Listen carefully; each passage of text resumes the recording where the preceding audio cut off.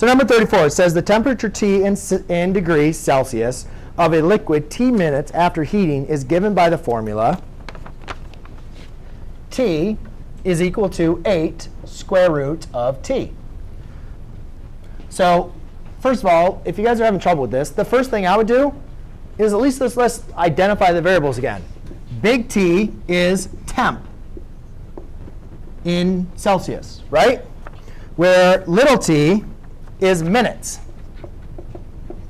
or time in minutes.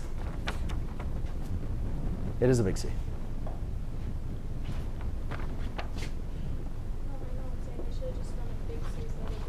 Could have. So after heating up, it gives me my formula T equals 8 times E. When is the temperature 48 degrees Celsius? So T represents temperature. So we have 48 degrees Celsius equals 8 times the square root of T. Right? So we just need to solve for T.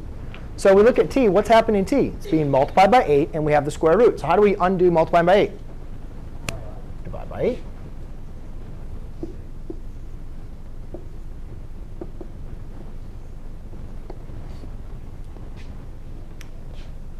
Then, how do we solve for T? Well, how do we undo the square root? Take the square root. Well, you got to square both sides, right?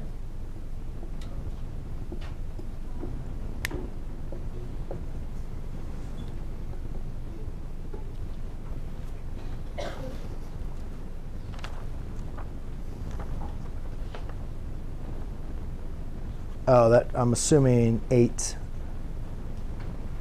would have knocked it off. So I'm assuming this is, it didn't tell me the degrees on that. Why did I go there? But T would be 36 minutes. Right? Because T was in time of minutes. Does that make sense? 48 degrees Celsius is like extreme. Correct. I wonder if you can use like Fahrenheit. Well, why? Can you not have 48?